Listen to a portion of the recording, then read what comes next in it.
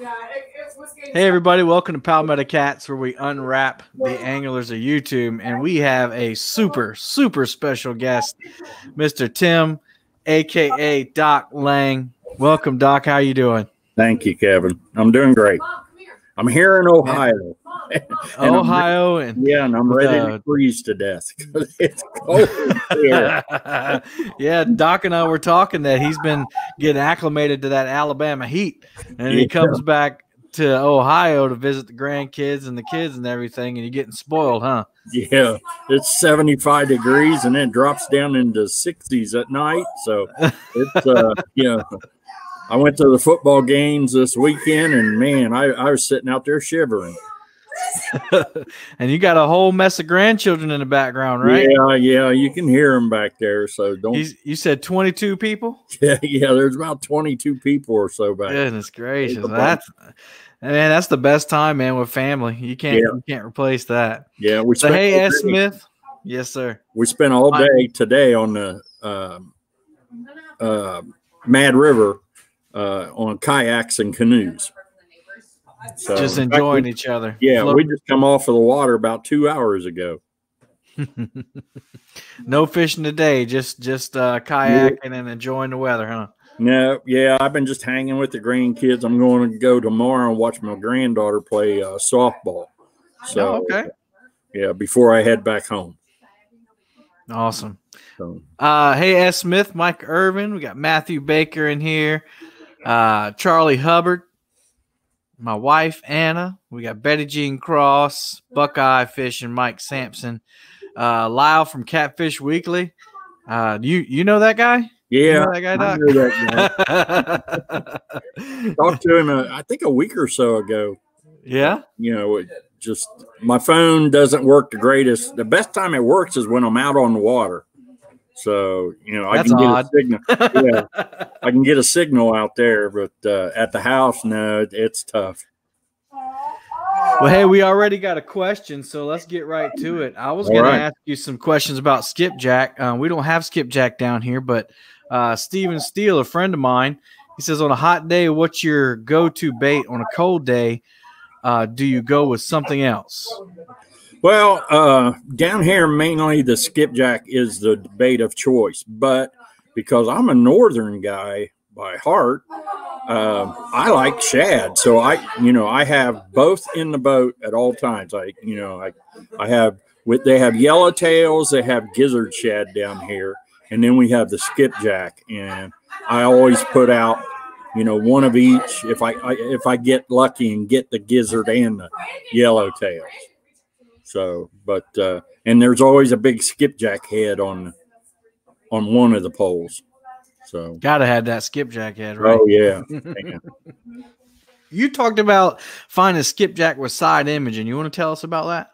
Yeah, it was something that I was kind of playing around with, and what was happening is after I got down here, I couldn't find the skipjacks below the dam. They just weren't there. So I went back into a creek and I started hunting around for that, and I was using side image. And then all of a sudden I noticed they look like on side image. Most of the time when you mark a fish on side image, it's just a dot. That's all you see is a small dot. Bigger fish, you'll see a dot and then a shadow right there. But skipjack on side image show up as pencil marks. So you see a streak. Instead of a dot, you see a line. It looks like somebody's taken a pencil and hit it about 4 or 5 times on the side scan. So, I want, when I looked at it, I said, I wonder what that is. So I started throwing some jigs out. All of a sudden, man, I'm bringing in skipjack. Oh, boy, here we go.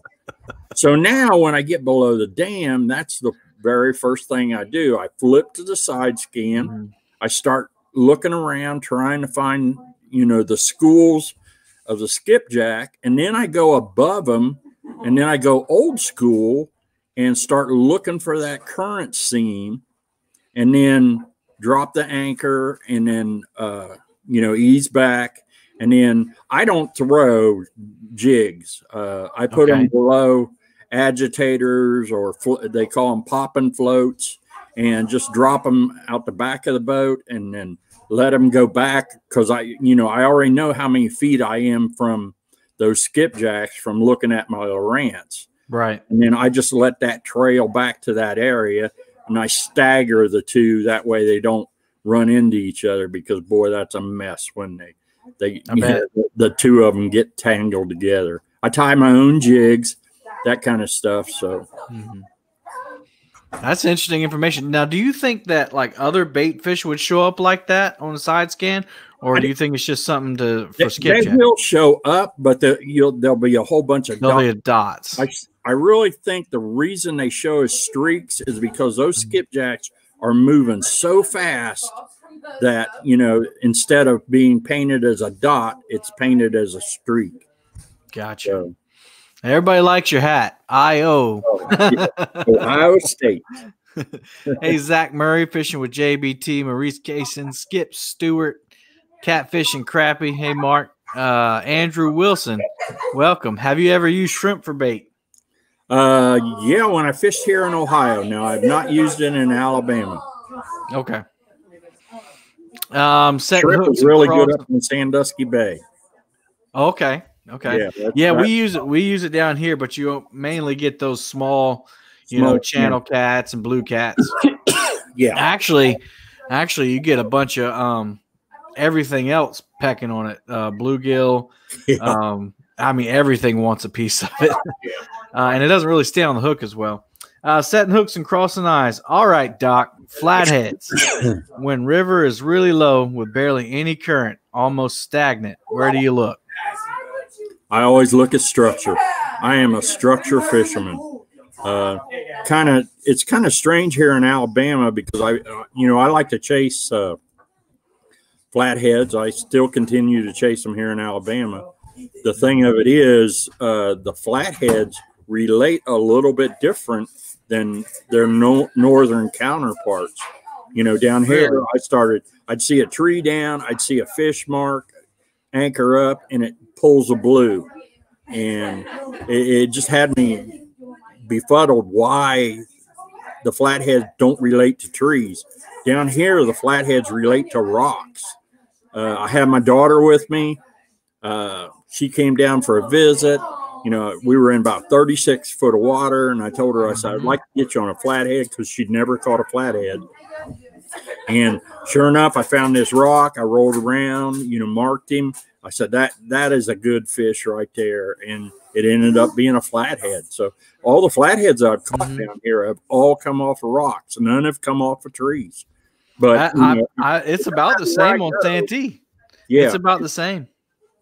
It doesn't matter where I go. I'm really big on structure fishing. Yeah, maybe it's a southern thing. These southern flatheads like the rocks. I don't know. In our river system, we don't have a lot of down trees.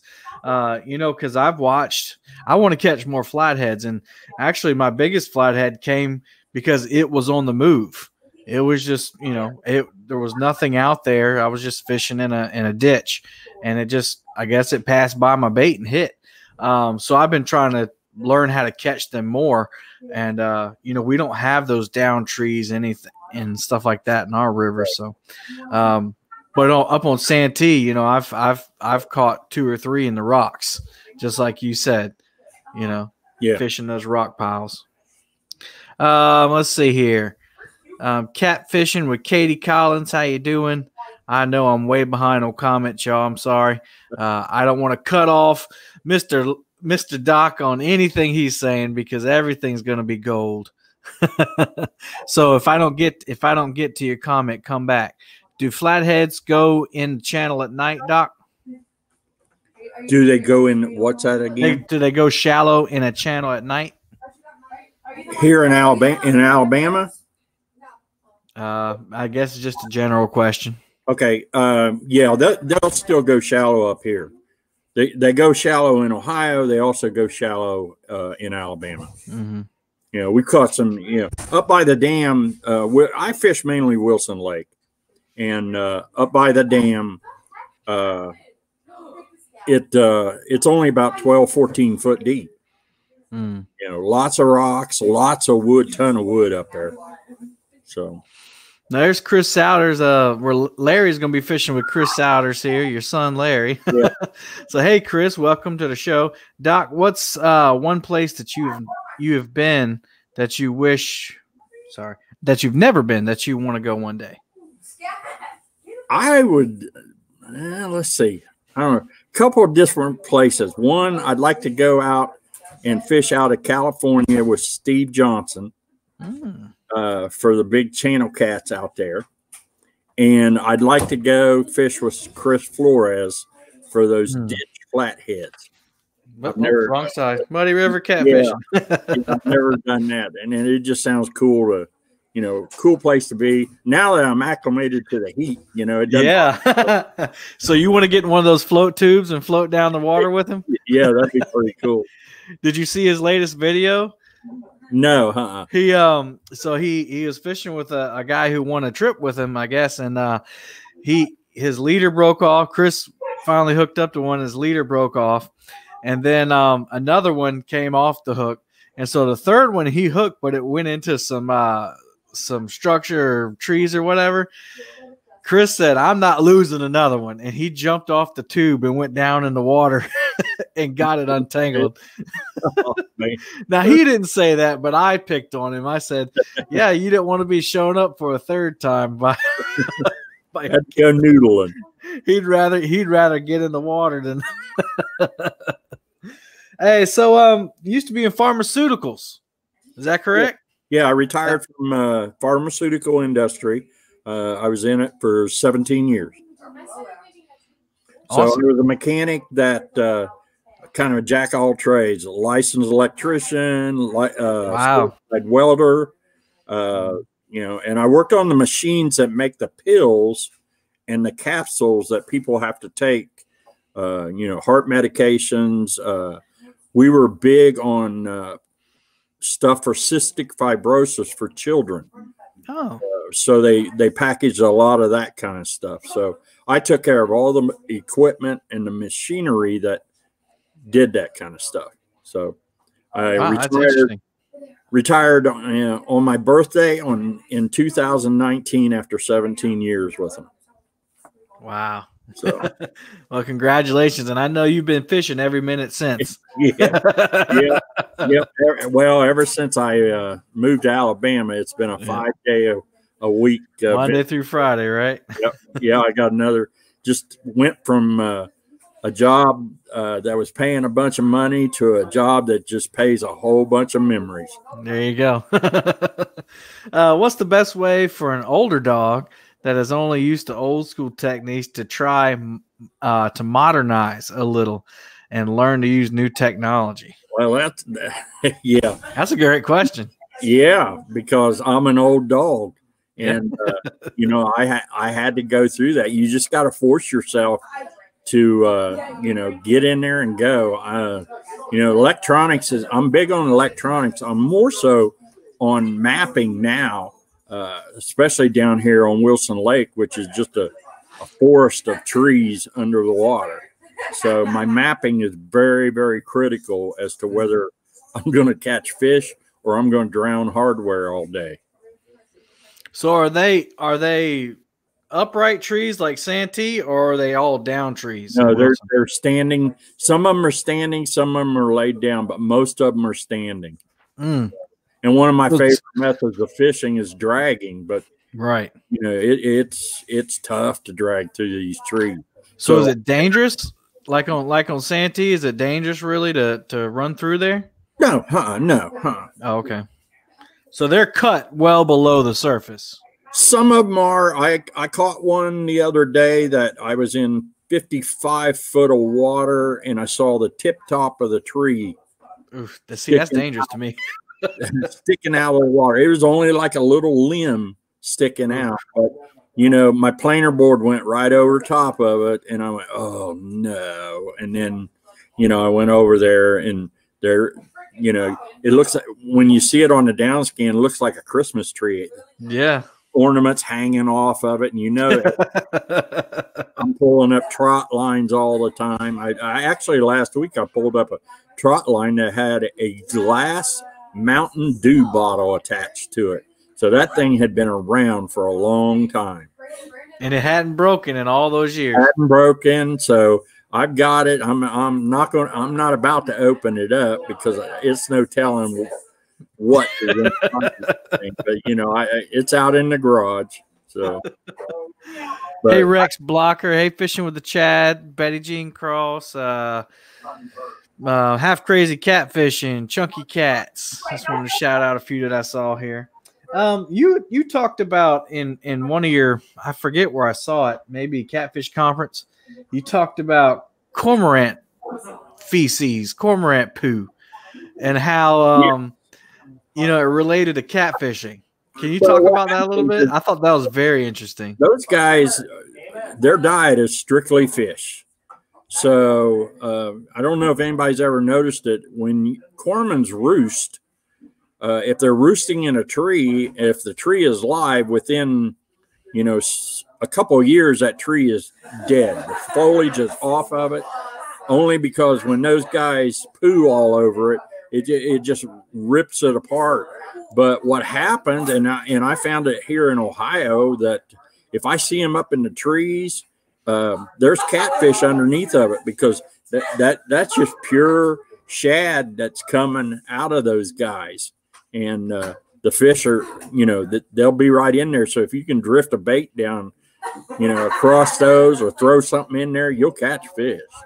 You said something about like the protein and the catfish eat it because it's protein. Yeah, because of that was interesting. I never heard that before. It's all shad, it's all shad protein. All they are is fish eaters. And we got never ever thought about it. There's a ton of them in Alabama. That's the other thing when I'm looking for the skipjacks. I keep an eye on where those cormorants are at. Mm-hmm. I'm always afraid I'm going to hook one of them, but they're always where the bait fish are at. So I keep an eye on where they pop up and how far they swim in the current to find the shad and stuff like that. That I'm looking for.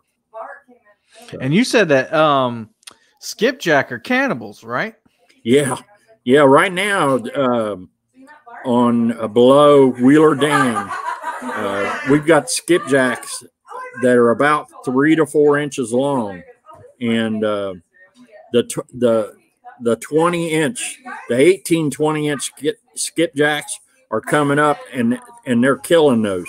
They're eating them, because when I catch them, I'll look at the deck of the boat, and they'll have 2 or 3 of them in their mouth, and they're eating their own kind.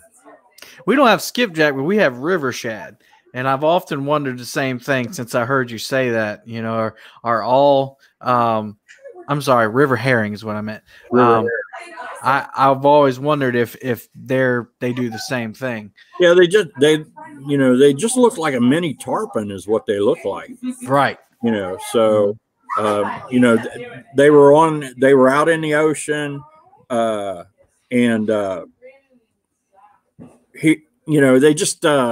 they were out in the ocean, and then they acclimated to fresh water.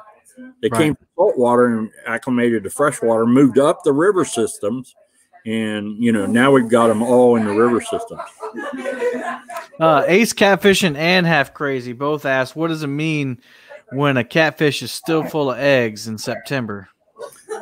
Boy, I don't know. Other than, maybe they didn't get a drop them. I have no idea. I've never seen that.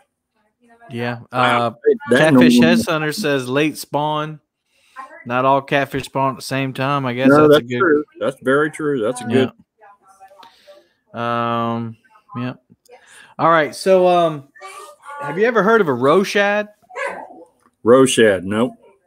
So we have, like regular gizzard shad down here in Santee, and there's a bait shop, Hills Landing. They usually sell a bunch of them. And you'll have a bunch of bait guys around here selling them by the dozen. But I went into the shop the other day and they had roe shad, and they're about 14 inches long. And I said, is this a gizzard shad? And she said, no, it's a roe shad. She said something about they harvest the eggs from them and then they sell them for bait. Oh wow! I wonder if they are gizzard shad. They're just the ones with eggs in them, maybe. Could be. No, nobody's ever heard of them down here. Yeah. So, depending on how many, where you get them at, everybody always has a different name for them. Yeah, that's true. Tell us about the Kirby rig and how you use it to catch skipjack. Yeah, that's kind of a little unique thing there. I teased Joey about, he showed me that Kirby, and I was the one that named it for him. Yeah. I said, oh, I'm going to call this a Kirby rig because it's a saltwater rig, though, right? Yeah, it's a trout. Yeah, we have them down here.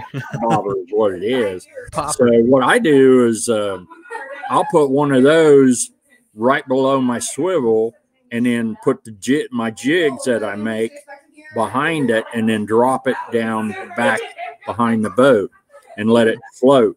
And then on the other rod, I have what is known as an agitator. It looks like a hollowed out ice cream cone and makes noise when you pop it. And that'll be the second rod. Generally, I can't put more than 2 rods out. Most of the time, I can only put 1 out to keep up with everything, especially if I get on that seam line that they are actively feeding on it. So, last week I went out there, I wanted to get, I don't try to overdo my resources. I don't want to load up on a bunch of skipjack for one day's fishing. So I go out on like Monday and I try to catch. Generally, I go out in the evenings and try to catch them because it's just peaceful and there's not a lot of people out there. And I'll try to get 20 skipjacks, and that's what I fish the next day.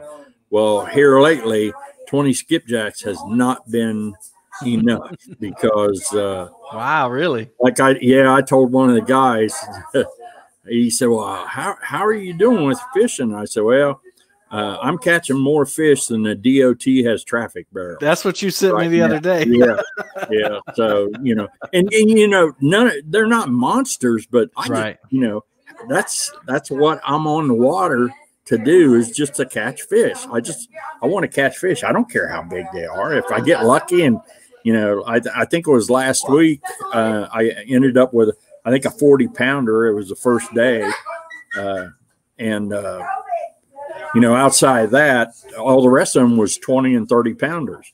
But those are good fish. 20 and 30 pounds is good. I'll take 20 and 30 pounders all day. I'll take it. Yeah, man. As long as they're yanking rods down, I'm a happy camper. You know what they say? Those teenage fish, those 20 and 30 pounders, are the hardest fighters. Oh yeah. Well, down here, you can't go by how hard a fish pulls a rod down. I mean, the little 5-pounders, you think that their grandparents are on the end of the line. You think they slam it, huh? You think there's a 40 or 50 pounder. So yeah, I mean, it's pretty exciting.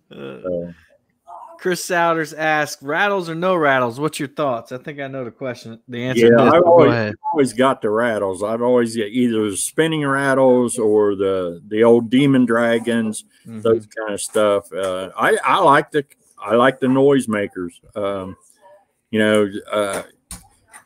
When Chris, did I see you hook a demon? Don't you put a hook on a demon dragon? Yeah. For channel cats, I'll put a hook on with a quick clip on the belly of a demon dragon, and then I'll run the leader line through the demon dragon and run a hook on the back side. But last year, when Chris and I went to Mississippi River and fished, we were running demon dragons, and man, if you didn't run a demon dragon, we didn't get bit. But if really something that made noise, we were getting bit. So wow. I mean, we went the one day we went. I caught a 65-pounder, which is the best. That's the biggest one I've ever caught back bouncing. And then Chris followed right behind me the next day with a 55-pounder. And we were having a little contest with each other, So it was a lot of fun. Man, everybody's going to the website and they're buying Demon Dragons right now. So, yeah, I like them, and when Scott Manning had it, he sponsored me, and I've got a lot of Demon Dragons, but I have left a lot of Demon Dragons too. Yeah. There's a lot of them down there that get stuck. Yeah, I've had about 20 of them in my lifetime so far, and I don't have any left. Yeah. So and they're a little expensive. So yeah, and in 2 weeks when I'm on the Mississippi River fishing, there will be a Demon Dragon on my bouncing rod all the time. There you go. Tim Molina asks, question for anyone: how can you tell if a catfish is male or female? Me, I don't pay any attention to it. I just okay, and it's a fish. Yeah, there's a lot of people say, well, that's a male, and the channel cats here in Ohio is, the channel cats in Ohio had they've got big heads. The males have got big heads. The females are smaller. Yeah, that's what I always thought. They're raised on the blues too. Fins, that kind of stuff, but I don't really pay any attention whether it's a male or a female. I think it's easier to tell right after they get off the bed, because the males will be all beat up and scrawny and have big heads, at least down here. Yeah. But yeah, I always thought that the mouths were smaller. That's how you told the difference on blue cats. But on the female, yeah, the females have the smaller mouths and the big males got big nodules up on top of the head, stuff like that. Yeah.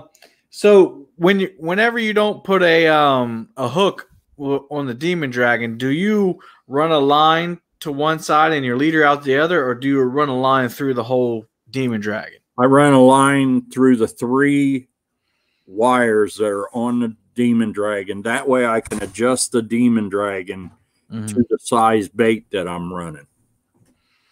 Does it ever slip up on you, or no, does it usually stay in place? Right there. That's what I liked about it. It just stays right there. I used to put O-rings and stuff on it, but once you put a little bit of tension on there, it just locks it in place. Okay. I'll have to try that, because I've always tied it to each end. Say that last part again. You can always move it up and down your leader line. Sometimes I use a leader line that's only 24 inches long. And then sometimes I use one as long as 3 or 4 foot. So depending on how big a chunk of bait I'm using, I may want that Demon Dragon real close to it, so it has a tendency of lifting it up higher, or I may want to go midway. That way the bait kind of hangs down, and then the dragon it'll pull it back up. Right. So I should say a float rather than a Demon Dragon, but well, I mean, it's the same thing, same principle. Hey, Fishing with a Squirrel, how you doing? Mike Turner, Muskrat Adventures, Duke City Anglers, how are y'all doing? We got a question from Fishing with a Chad. Will you be at the Rising Sun next weekend? No, unfortunately, my brother is coming in from Michigan, and he's come down and he's going to spend a week fishing with me. So I will miss the Rising Sun tournament. I fished it last year with Hugh and Rose Thompson. We had an absolute blast. We caught a lot of fish. We didn't catch the big fish that we needed game day, but hey, it's fishing, and we were catching. I got another question from Chris. If you could pick one bait, one type of structure, and one depth of water, man, he's making it difficult on you to fish for the rest of your life, what would those be? If you could only pick one bait, that would be a gizzard. One bait, one structure, and one depth of water. All right. I'd say gizzard shad, a tree down in the water, and about 30 to 35 foot. There you go, Chris. And I suppose that's for flatheads? Flatheads or blues, either one. Yep. Let's see. Normally I don't carry the way, but okay. Just make sure I don't miss. Hey, Sean T Outdoors, how you doing? When you're dragging baits, do you ever drag big baits, like just big, like a big gizzard shad head or a big chunk of skipjack? Yeah, I actually last week the 40-pounder that I caught took a 20-inch skipjack, whole skipjack.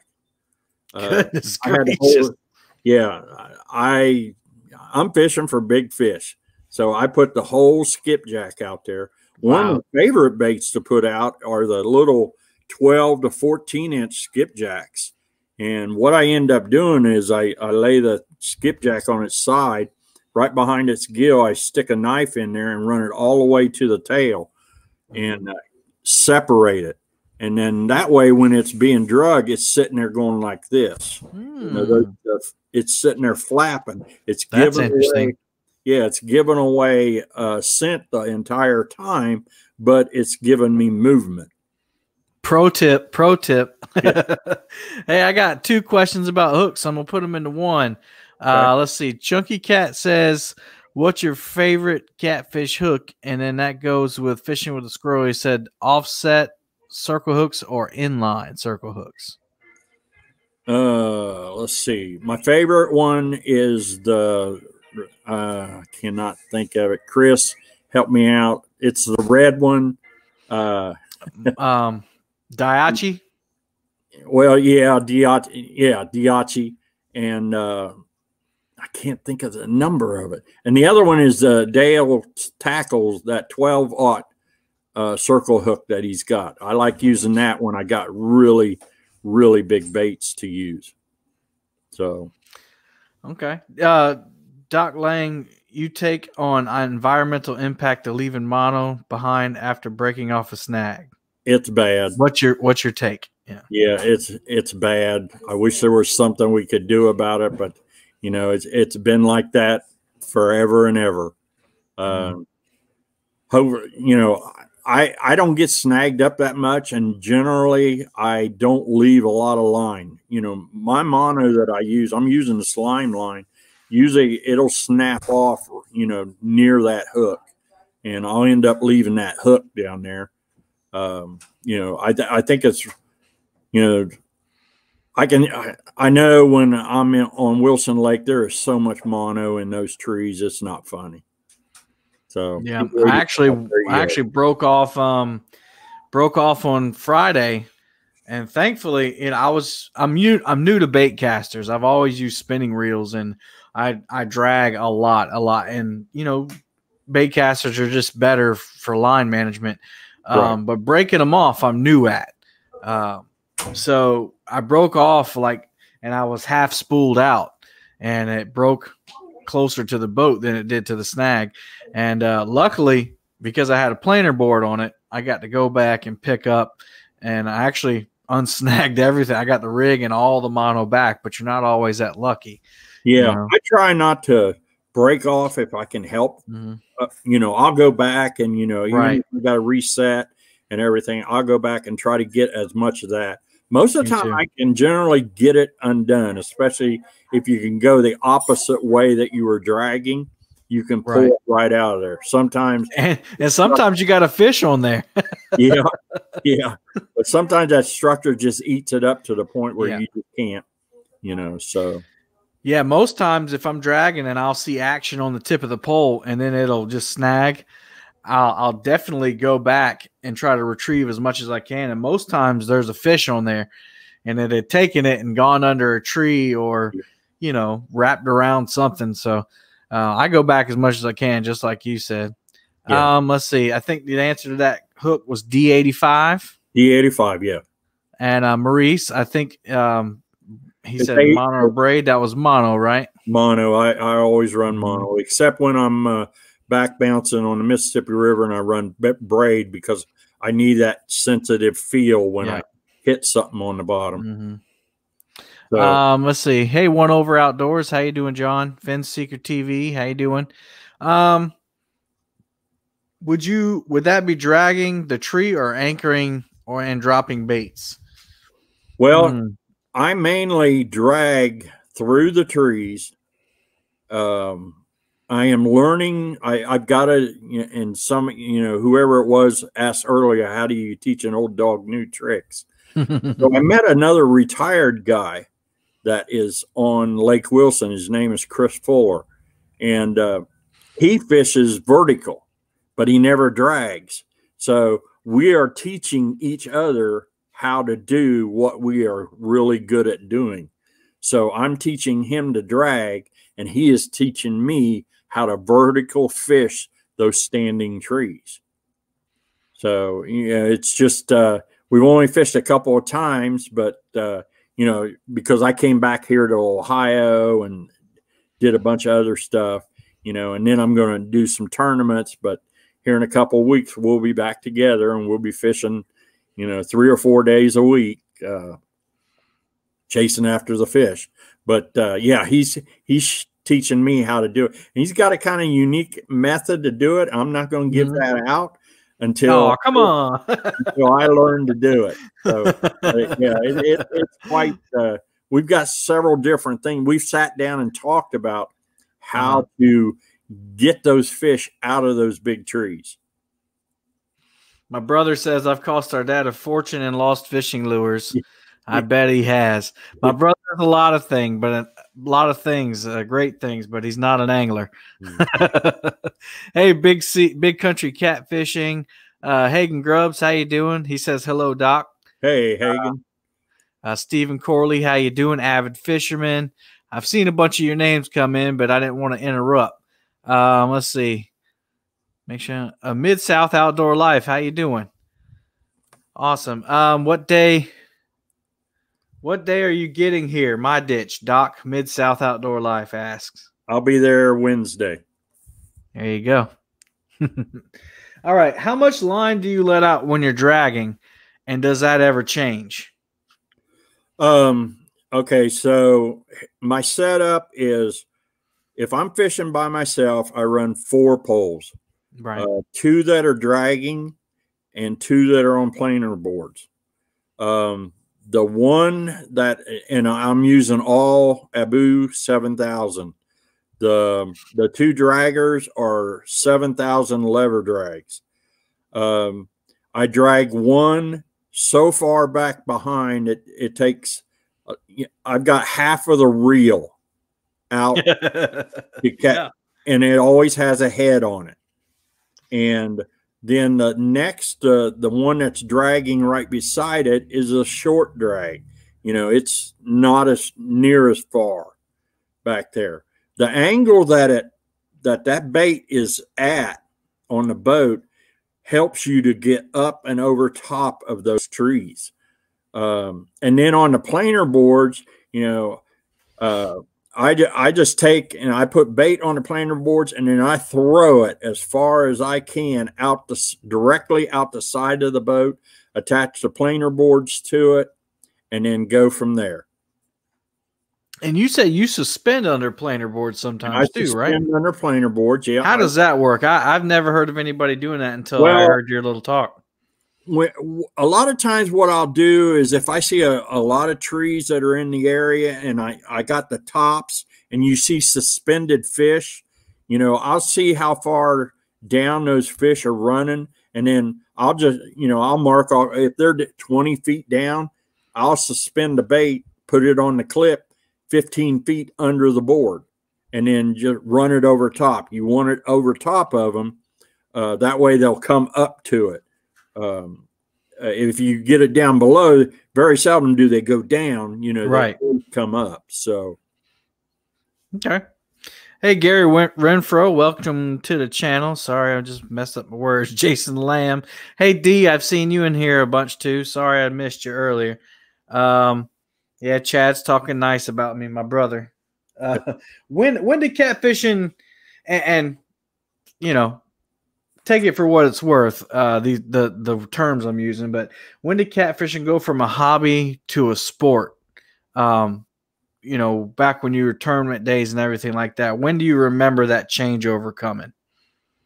Well, I've been tournament fishing since 1988. Mm-hmm. So we were fishing, my son and I were fishing tournaments in Cincinnati, Ohio. They were all flathead tournaments, but and it was big. You had 40, 50 boats. Payout wasn't that, it wasn't nothing like it is now. And then when Lynn and I got married in 94, then we kind of got on the tournament scene, and we were like the first husband and wife tournament anglers that was out there. And, every other weekend we were on the water. So, and that, she had a couple of state records, and she caught one of the biggest fish anybody'd ever seen back in 07, 88-pound blue cat. That's crazy. I can't wait to hook up to one like that. It's wild, that's for sure. So it became a way of life for you. Yeah, we did it for 25 years. So, like, do you remember what got you into tournament fishing? I know it's been a while, but like, when did you decide, hey, I'm gonna try this out and see how I like it? Because I'm kind of at that point right now to where I'm just getting really into catfishing. I do it all the time now. I grew up, my father and I would go bluegill, brim fishing, and shellcracker fishing, and I just past couple of years I just got into catfishing and loved it. And so I've done one tournament. I've done two tournaments. One of them I won. I don't know how I did that. But anyway, like, do you remember like what clicked in your mind that, hey, this is what I'm going to do? What made it a lifestyle for you, tournament fishing? Just Lynn just enjoyed the tournament scene, and she picked out all of our boats that we own. Oh, really? So she said, well, I want this boat. And then when we moved up to the Pro Cat, she wanted that boat. So, that was our way of life. I loved it, every other weekend. I had to work every other weekend, or I think if I didn't have to work every other weekend, we would have been on the water every weekend. So, and now you don't have to wait for the weekend. now I try not to even fish the weekends. Yeah, I hear that. I fish Monday through Friday, 5 days a week, weather permitting. Saturday and Sunday. I don't fish on Saturday and Sunday because, all the weekend warriors are out there, and, it's, I like it by myself out there. It's enjoyable. So, and I, through the week, I'm always concentrating on. Right now, okay. So I've lived in Alabama for 3 months. I currently have from the dam clear down beyond Cox Island, which is about halfway. I have got that from bank to bank totally mapped out. So, on real calm, dead days, which there's not that many in Alabama, rather than fish, I start mapping. I just start doing crisscrossing back and forth that lake. And what I do with my Lowrance, every piece of structure that I see that is noted gets a stop sign. The reason I put a stop sign on there is I know I can't drag through it, and it's something that is noted that I need to stop and take a look at. So if you look at my mapping, it's got stop signs everywhere, all over it. Fish, if I catch a fish, I drop a waypoint right there. It'll be a blue dot or a blue X. An X is a big fish. A blue dot is just, a fish. But when I start catching them like that, they develop patterns, and you'll see, whether they're staying on the ledge or if they're up on a flat. So if I see a bunch of dots in a row, and I'm out there actively catching fish, and then I quit catching fish, then I just, pull everything up, run right up above that, and go either to the right or the left of that pattern that I had just established. So that's why my mapping is so important to me. Right. Chris Outer says, have a wonderful night. Good night, Chris. Thanks for popping in.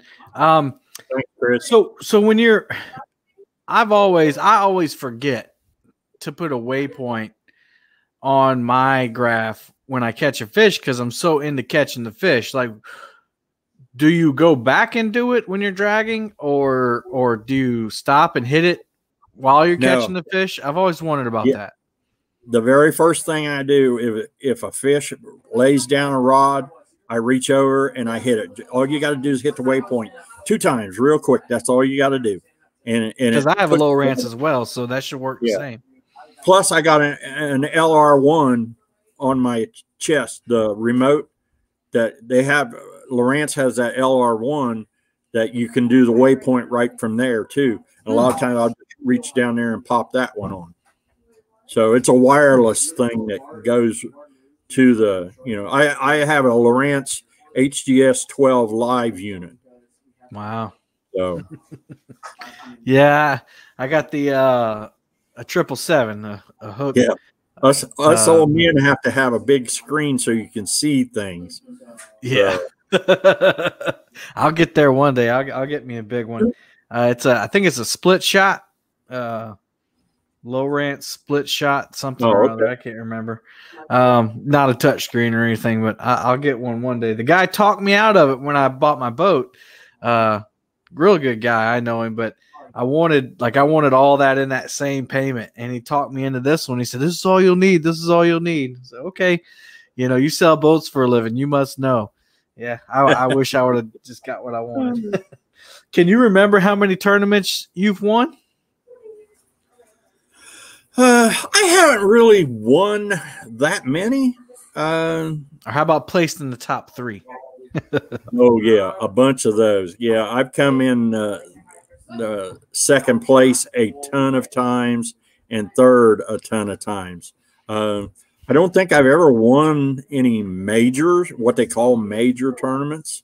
I've come close a few times. Last year in the Mississippi River Monsters, I fished with Quentin Robbins and John Adams, and we came in 8th, and that's the best I've ever done. And we were only about, I think, 8 pounds out of first. So it was tight. One fish would have made the difference.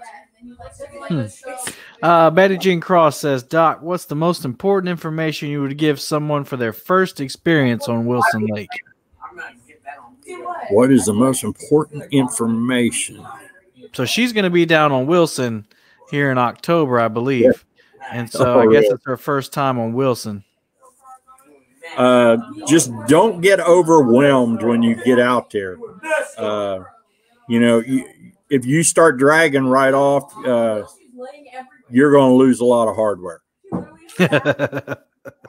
So it can get pretty frustrating and stuff like that. But if you look at your mapping and you see those flats, generally the flats, which you don't have any ledges on the flats, they're just big open areas on your mapping.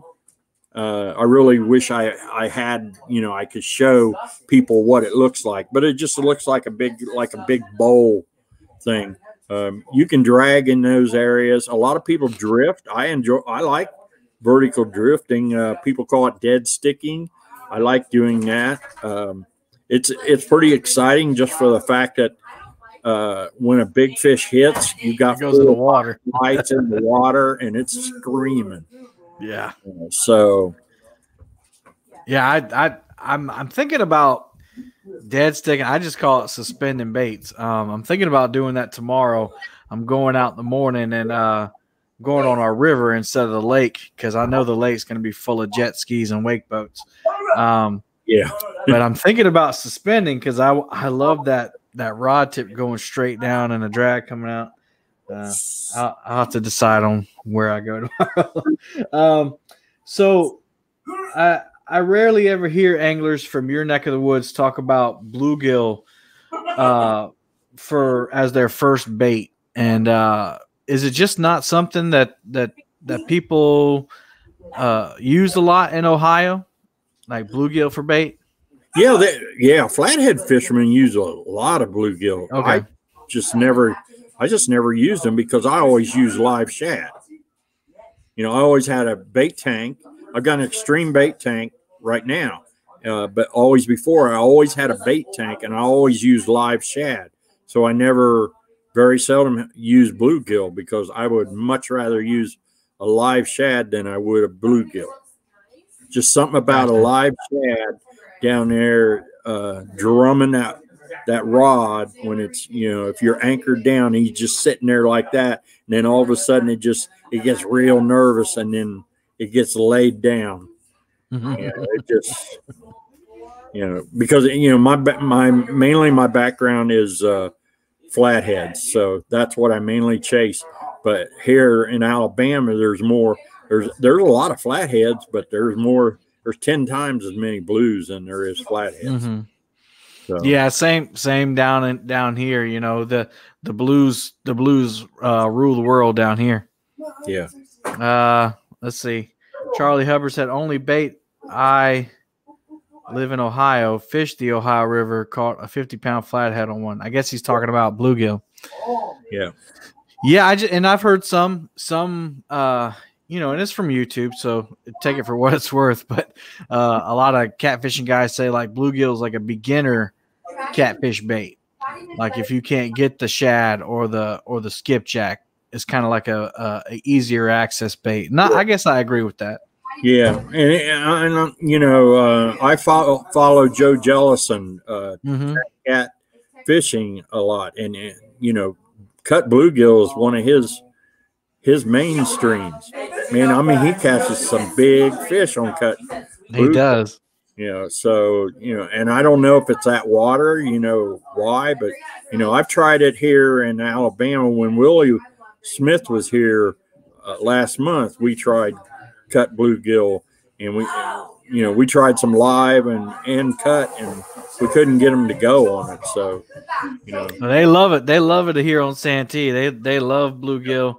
They like blueback herring too. That's pretty popular here.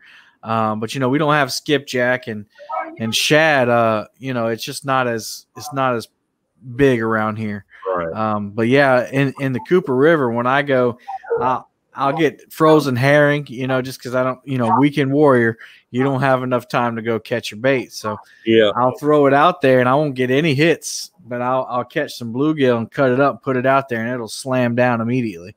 So I think it does maybe have something to do with your water. That could be, and the thing of it is, shad down here is the forage bait fish. There's right now there's millions of shad in the water. The skipjacks are feeding on them. In fact, I saw a freshwater drum. We were getting those little 1-2 inch ones. I seen a freshwater drum come right up underneath of those guys and suck them down. Wow. I'd never seen that before, but I seen them roll right up underneath. They were up at the dam, and they just sucked them right down, just eating them right off the surface of the water. Let's see. I know you don't. I haven't seen you bank fish a lot. Bank fish? Gary Renfro says, just getting into catfishing. Have to fish from the bank here in Georgia. Please, any info would be appreciated. What advice can you give Gary? I don't bank fish hardly at all. Mm-hmm. The only time I'm bank fishing is I would go up to the dam at Below Wheeler Dam. They got a pavilion that's covered up, so if it's pouring down rain, I'll go up there and sit underneath that way I don't get wet, and I'll fish from the bank there, for the day, especially if it's through the week. I like to fish, so I'll just throw some baits out there, try to keep the freshest bait that you can on your hook. That's the only bad part about the bank guys. They're very limited on what they can do. Now, there's a lot of bank fishing on the lakes in Alabama. There's all kinds of bank fishing, but I know in the Ohio River it's kind of limited. There's only certain areas that you can go, stuff like that. It's not as limited in Alabama as it is on the Ohio. I'd say, Gary, the biggest asset I've heard a lot of bank fishermen talk about is just getting that Navionics app, because you can see the depths that you're fishing from the bank. and you can see where to throw because, you know, I think it's kind of ironic that, you know, you get boat fishermen that try to fish closer to the bank, and the bank fishermen are trying to fish way out in the in the canals. So, you know, getting that navionics or navionics, however you say it, brim or bluegill. Yeah, thanks, Mr. Lau. I call everything a brim down here except for a shell cracker. So, but yeah, Gary, get that Navionics app. There's a free version, but the app is only $14 a year, and I guarantee it has your river or your lake on it, and you can see the depths and not structure, but just the contour lines and where drop offs are and everything like that. Yeah, so. And the tighter the lines are, that's where your ledge is. And the fish use ledges as highways. That's right. Unfortunately, when you're fishing from the bank and you throw across that ledge, you're almost always going to be hung up because it's on the other side of the ledge. They're all talking about a fish eats it before you have to bring it back in. Yeah. Yeah. And there's a good many bank fishermen in here, Gary. Avid does a lot. I know Catfish and Crappie, he does some. And then Chunky Cats, if he's still in here, you know, so those guys can give you a lot of advice on that. Do you use planer boards in choppy water? I asked because yesterday we had 2 and 3 foot swells of Moultrie, and you know, we were fine because we you know, I got a pontoon boat and it can handle it, but my planer boards kept disengaging when I'd go up and down, and then the planer board would come over the wave, and the pressure pulling from the wave would disengage it from the line. And I'm just wondering what you do when it goes like that. You know, most of the time I don't want you know, I use offshore planer boards, and they've got a pin on the back side that if you slide that line, it will not disengage from the board. So, you know, if a fish hits it and then the board stays right there, once you bring the board to the boat, then you can just open it up, allow it to slide down, or remove the board. So you don't mind fighting that planer board in? Nah, no. Do you ever get fooled by it? You think you're bringing in a bigger fish than you actually are?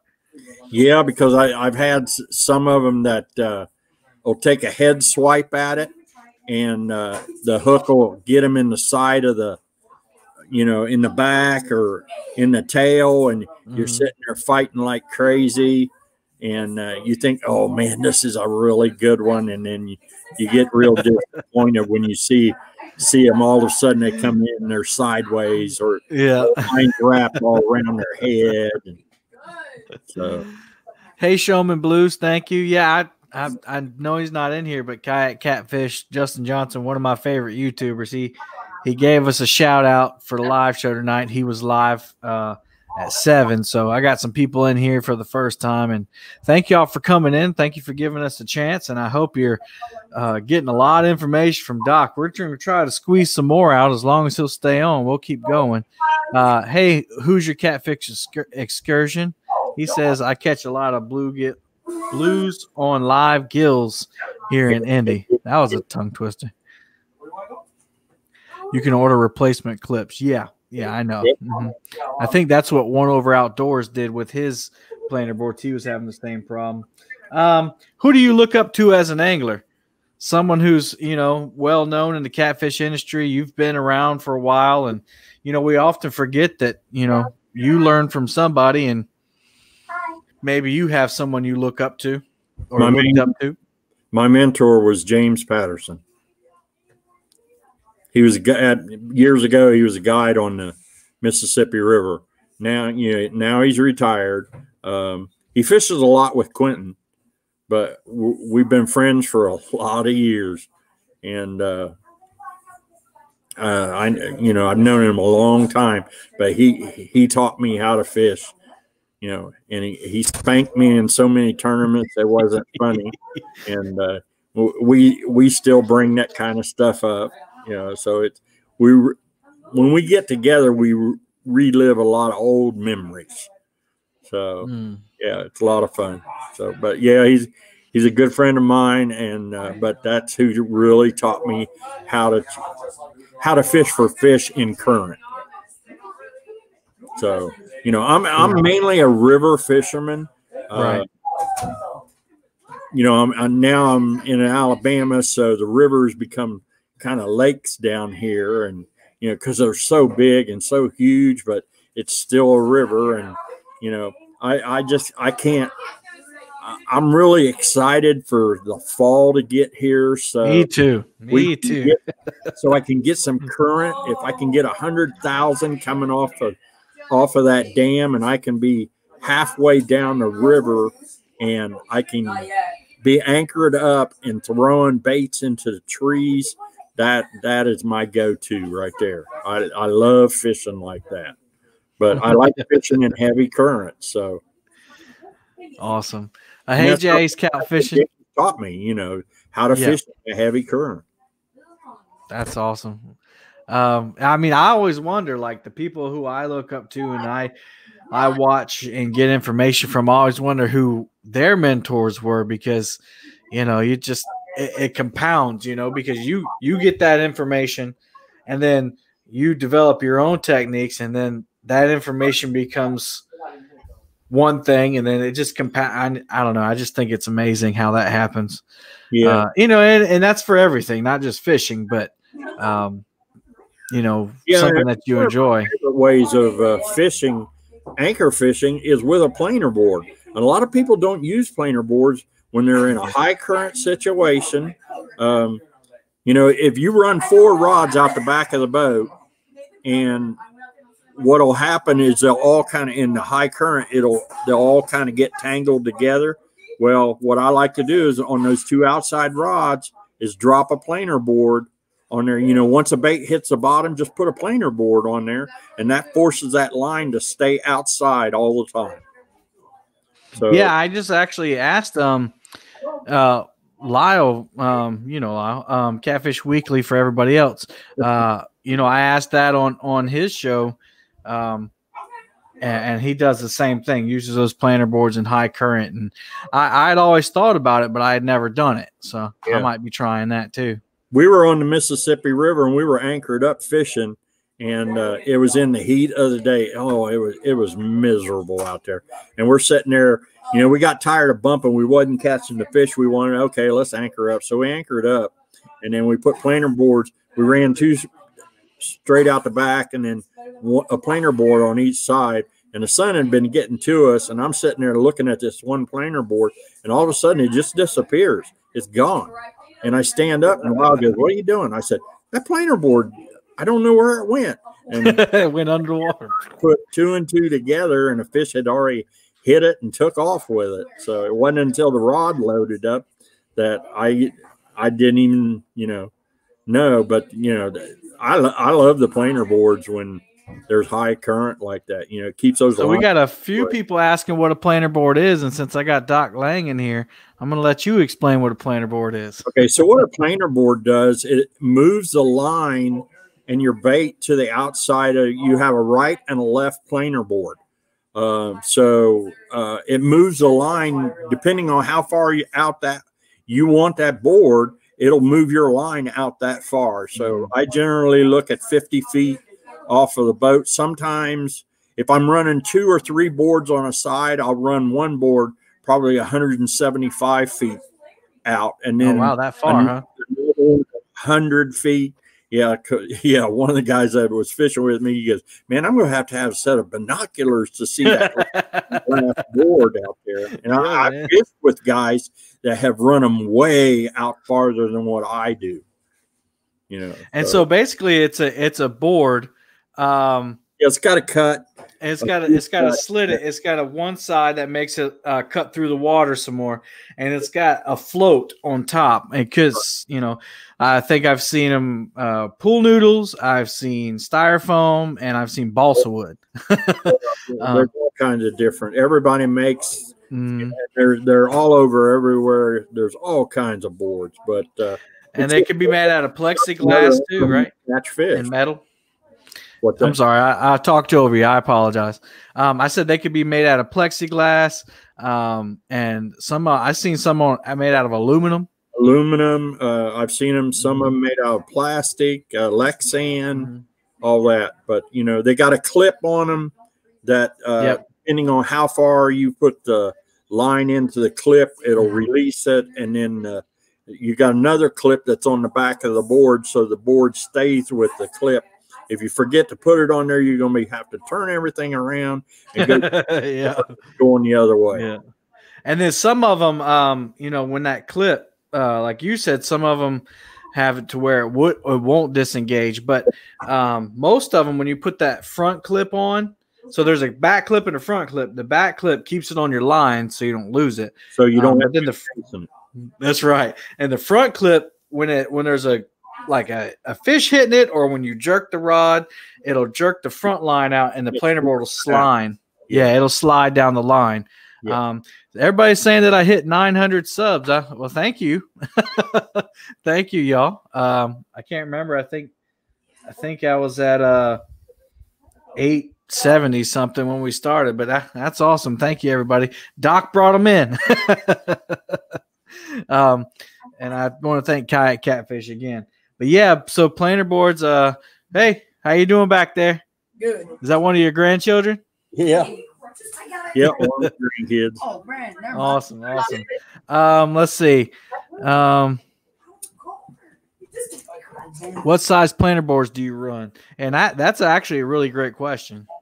I run the mid-size, the OR12s, and then we've got the OR16, which is a great big board. It's probably about 22 feet, 22 inches long. Wow. It's a big board. It's thick board. They got flags on them, so in choppy water you can see them. So, do you change skipjacks? I run a little mini planer board. Yeah, the crappie ones, right? The crappie ones, yeah. Do you change techniques with the seasons, or do you basically stick with the same thing? I pretty much stick to the same thing. That's what I figured. You know, when the water starts getting colder, I'll start anchoring more, or start suspending. I'll probably start less dragging because the fish have a tendency of getting a little lethargic. They don't want to chase a bait, so they would much rather, you know, get that scent coming to them. Okay, I'll move up on this thing and see what's going on with it. Yeah. Hey, Jay's catfishing, and those that hadn't said hey to. I'm just trying to get through these questions before Doc has to go, so bear with me. You said something, and I saw this at somebody filmed a catfish conference. Maybe it was them, and you did a seminar, and you talked about dragging speeds. And what I found really interesting is you said during the summertime when their metabolism is high, you'll pull faster. Yes. Yeah. So how fast do you go? Last week I was catching fish going 1.5 miles. Wow, really? Yeah, but the water temperature was 92 degrees. Yeah. So, you know, I didn't want them little guys to just chew my baits up.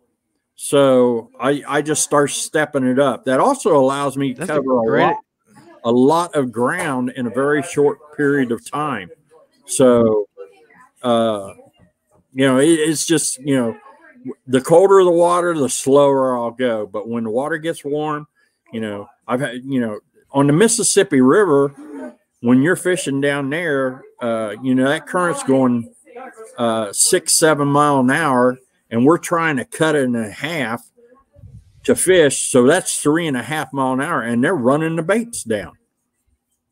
So I guess that answers the question from Skip. Do you drag up current or down current? I mainly drag going up current. You know, I back bounce going down current, like on the Mississippi, but on Wheeler and all that. And a lot of it depends on where the wind is coming from. Very true. I always drag into the wind. That way it always gives me the boat control that I want. And I do the opposite because I can't control where the wind blows my pontoon. Oh, so you just let it go. Yeah, and I use drift socks, and I try to slow down as much as I can. I actually drift backwards on my pontoon boat, and I'm going to do a video about that. I've had some requests. I use drift socks and a trolling motor to control my drift going backwards. So that's going to come soon. Michael Murillo, do your grandkids know how their grandpa is beloved by the catfish community? Yeah, I kind of got a feeling they do. A lot of people say stuff to them. So, I'm real blessed with that. A lot of, I just enjoy fishing, and I enjoy sharing a lot of information. I've always been that way. I had to Hook 'em Catfish website for over 21 years. Mm-hmm. And you shared it on Catfish Weekly for how long? Yeah, I was on Catfish Weekly for almost 2.5, 3 years. Mm-hmm. And that was one of the reasons I left, is I knew I was going to Alabama, and I'm going to fish, so I don't want to come off of the water to try to do a show. Lyle understood. Yeah. He didn't have a problem. Oh yeah. So, yeah, I know he misses you, and we all miss you on there, but he's doing a great job, and James is helping him out. We're doing awesome. Yeah. And, I'm happy for him. I'm glad to. Yeah. But a lot of times I'm sitting out there, I'm fishing, and I'm sitting there listening to Catfish Weekly while I'm fishing. Right. So I'll get on there on my phone and type in, "Yeah, I'm out here fishing," while you're sitting there talking. Yeah. So those of you who don't know what Doc's talking about, there's a talk show just like, similar to this, live on Monday nights at 8 p.m. Eastern time, 7 Central. So go check it out. I'm sure Fishing with a Chad will put the link up there. It's called Catfish Weekly. Doc used to be co-host with Lyle Stokes on there, and he's retired from the show, and he's out on the water a lot more. Now my job is 5 days a week is trying to catch fish.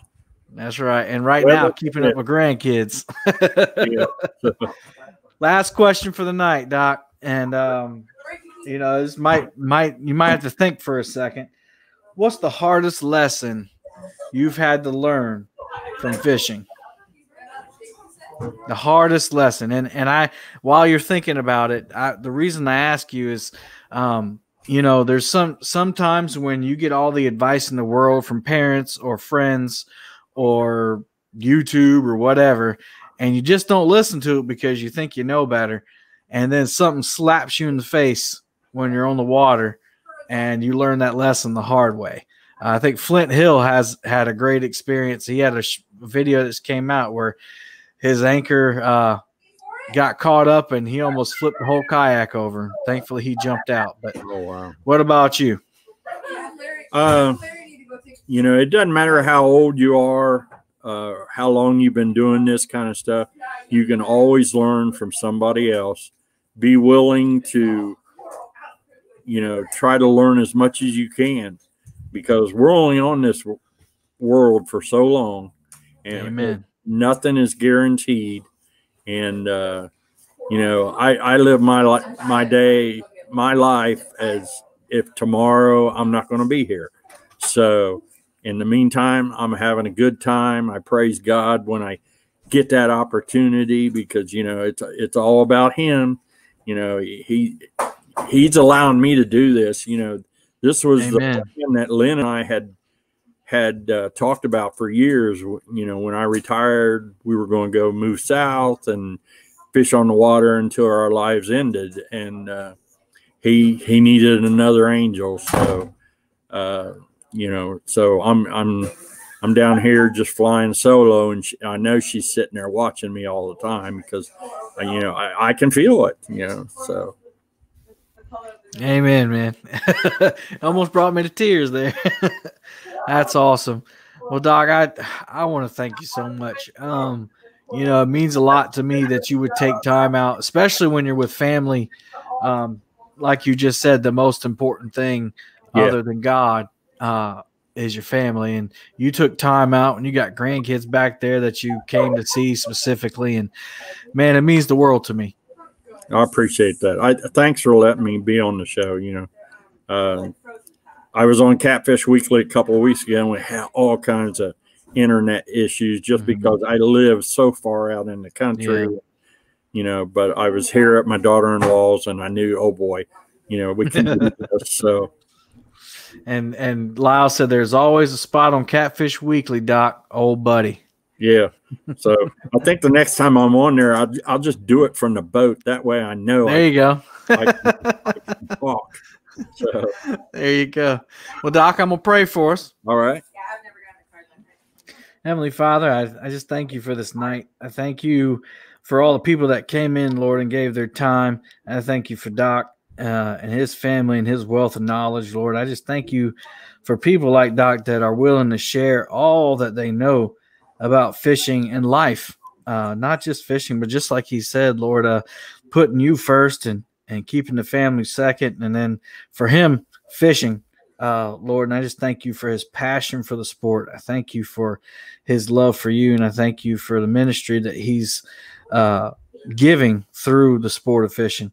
Lord, as always, I thank you for this channel, for a way for me to have a small part in your kingdom, Lord, pushing the ministry of Jesus Christ. And I just thank you for that. I thank you for this country that we live in, that we can do these sort of things.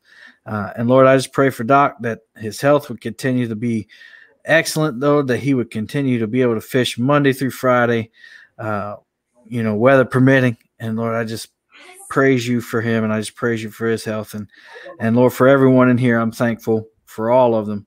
And I give you all the praise, honor, glory for us in Jesus' name. Amen. Amen. Amen. All right, y'all. Thanks for coming in. Y'all, if you would, please hit the thumbs up button. If you've been thinking about subscribing, go ahead and do that. For all of you who came in tonight for the first time, welcome. I hope you like what you see.